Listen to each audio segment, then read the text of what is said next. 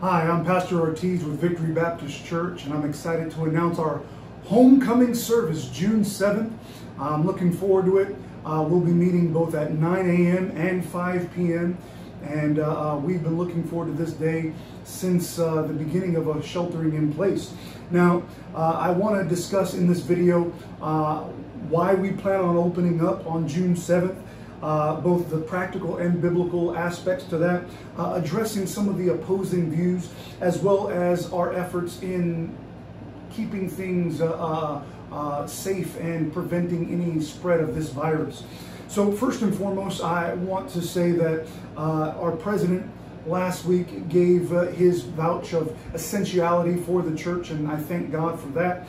And then Monday, our governor, Gavin Newsom, has given out his mandate that churches of 100 and fewer may gather together, and we are a little over that, but with those that won't be coming because of this, I feel we'll be able to gather together and meet that number requirement. Now, the necessity of the church opening up its doors to allow for corporate worship is because of the rampant uptick in anxiety, depression, and even suicide. For instance, this morning I dealt with a man who was experiencing suicidal thoughts and how difficult things have been. The Washington Post on May 26th even wrote an article about how this sheltering in place order has created an uptick in mental health issues, including those that I've mentioned. And so there is a definite need for the church to open up its doors and gather together. Not only that, but biblically in the book of Hebrews chapter 10, we find both a command and a encouragement for Christians to gather together. We find that there is a necessity in verse number 22 for people to draw near to Christ. And when we draw near to Christ, here's what happens. Salvations, regeneration by a changing life. We become a new creature. And then baptisms. Well, these are three things that happen in the midst of a church. And you can't do those things from the shelter of your home. And now you can lead people within your family to Christ. You can help those people to learn to grow in faith.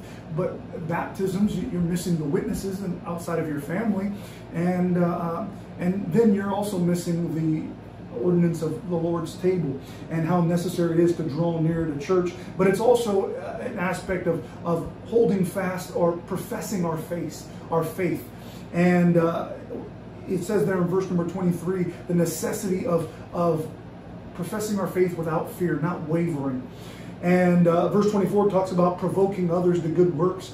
And we've got some good teachers within our church that do that on a regular basis, which is something we'll continue to do.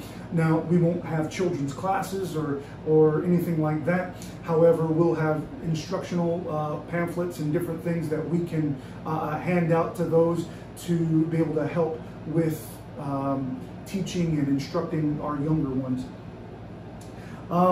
And then it says how we can worship. And how we worship is verse 25. It says that we're to assemble, not forsaking the assembling of ourselves together. We ought to assemble together. The Hebrew Christians that were converted at this time were fearful because there was heavy persecution on them for leaving their synagogues, for leaving their Hebrew faith and drawing near to Christ.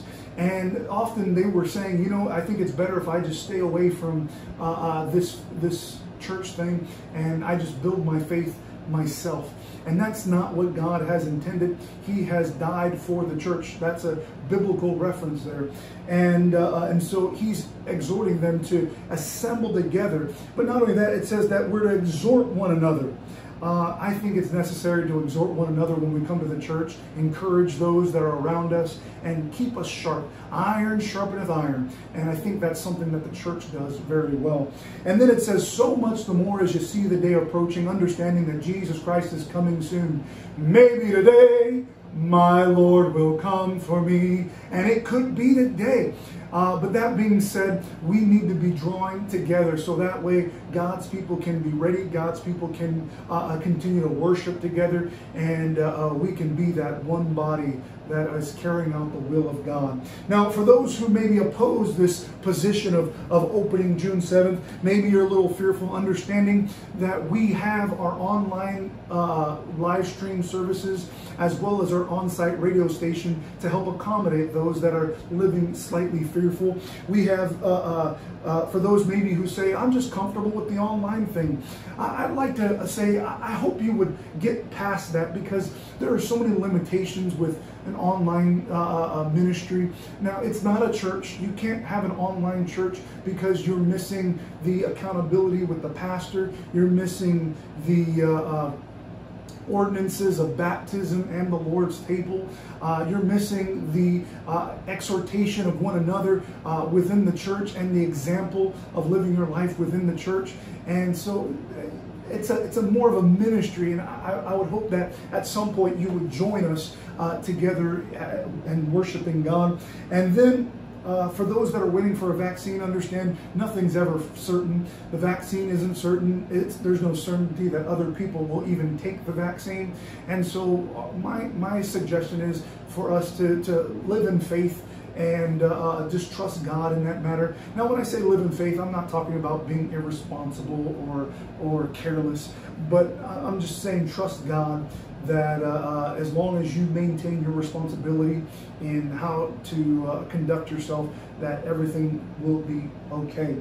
Now, what are our efforts to prevent the consistent spread of this virus? And I do understand this is something serious, and it's not a hoax, it's not a political scheme. It's something that is definitely serious, where there have been, if I'm not mistaken, 100,000 people who have died from this disease.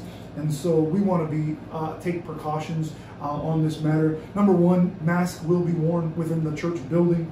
We're going to be creating separation in the church, 6-foot separation between different families and individuals, so that way there's no spread among that. Signs will be posted with our guidelines. No physical contacts will be permissible on the church site. Anyone with a fever or a compromised system, we ask please stay home for at least 14 days to just allow this to pass. All attendees will have their temperature checked with one of these infrared thermometers by one of our on-site nurses, who just agreed to do this just a few moments prior to me doing this video. No offering plates or hymnals will be in the service, because we want to make this as much as a touch-free service as possible. We are going to increase our cleaning and disinfecting of the service of the church in between services. So just to give you some peace of mind, knowing that things will be cleaned on a regular basis. Our services will be shorter, so that way when we're together, there's no prolonged exposure to one another, along with our HVAC system, which just has been fixed by one of our church members. Praise God for that.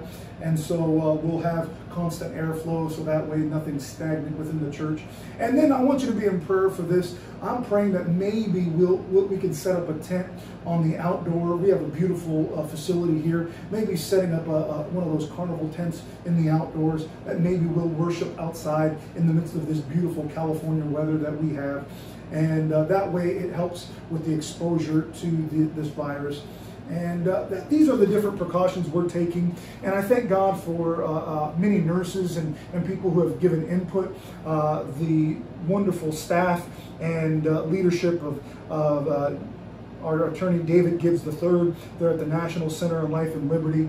And I thank God for each one who has given me input to help make this the best experience and safe experience as possible. So church, I love you. Thank you so much for listening to this longer video than normal, but I hope it's a help and informative to you. We look forward to seeing you June 7th on our homecoming service. I love you. God bless.